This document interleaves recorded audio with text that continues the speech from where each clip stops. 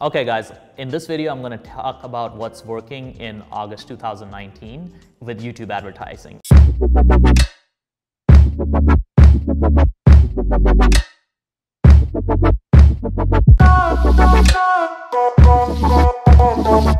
Now the reason I'm making this video is that every few months things change and different things work really well. So I just want to talk about what my agency and my team has seen from managing multiple ad accounts, spending hundreds of thousands of dollars each month, and basically being in the dirt, just experimenting and seeing what is working and not working. So number one is that custom intent and custom affinity audiences have been really doing well over the last few months. So what is a custom intent audience? A custom intent audience is basically you target people based on what they're searching in google.com, and then you target them when they're on YouTube. So if somebody goes into google.com, searches for how to make money online, then you can target them on YouTube, even though they search that on Google.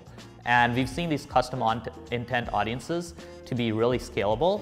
The biggest thing to really think about when doing these is like search volume. So you don't want to go for long tail small keywords, you want to go for bigger terms. So for example, instead of going for, let's say, how to make money online in 5 hours or something, you want to go for make money online and see how that works for you. We've seen these bigger, broader custom intent audiences paired with target CPA campaigns work really well.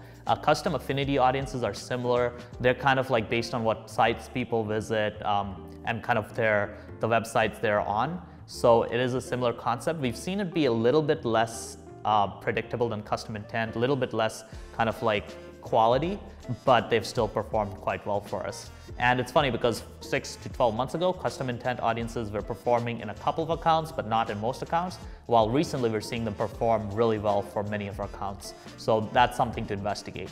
So number two is actually not really related to the YouTube ads itself. It's more of an observation we've had recently while running different offers and seeing which offers scale really fast while which offers struggle. So what we've noticed is that really simple messaging that is the same throughout your funnel is really the key to have a great converting funnel. Because what we've seen is some people run funnels where, you know, they're not extremely clear on the message. So they might have their landing page messaging be different than their ad messaging. Their webinar might go into tangents, while with one, in another scenario, the messaging is extremely simple and clear, and it could literally be summarized in a sentence. And every single stage of the funnel is just focused on like kind of that clear, simple message. So really try to make sure that your funnel has a clear and simple message all the way through, and it's congruent. And that's just been a game changer where we've seen one funnel for our clients where they built this funnel and they just stuck to this, us scaling to 5K a day, 4K a day, I believe, in like a month.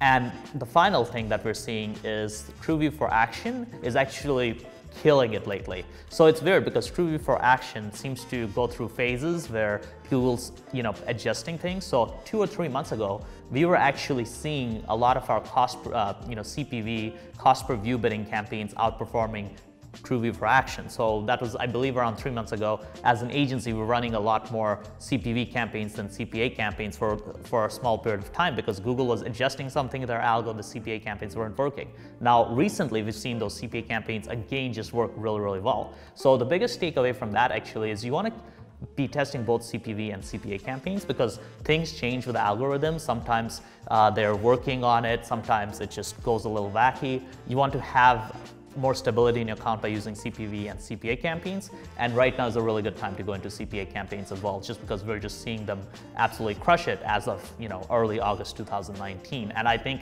overall it's going to keep getting better. There might be periods where it dips in effectiveness because they're testing things with the algorithm, and there might be periods where it's better. So that's something to keep in mind.